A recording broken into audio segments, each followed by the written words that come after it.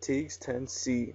Key concept: rotate figure ABC 90 degrees counterclockwise to figure ABC prime. So first we're going to check each point. So point A is going to be at 4, 5.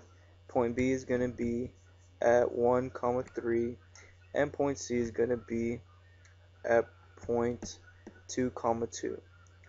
So in order to find the new A prime, B prime, and C prime points, we're going to apply this rule.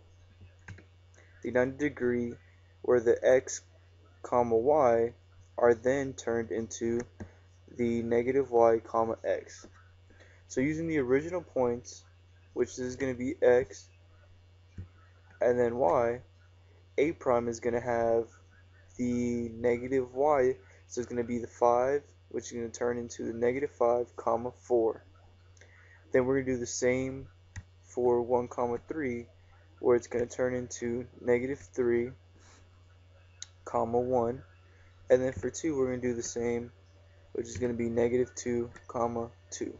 So these are going to be your new positions for A prime, B prime, and C prime.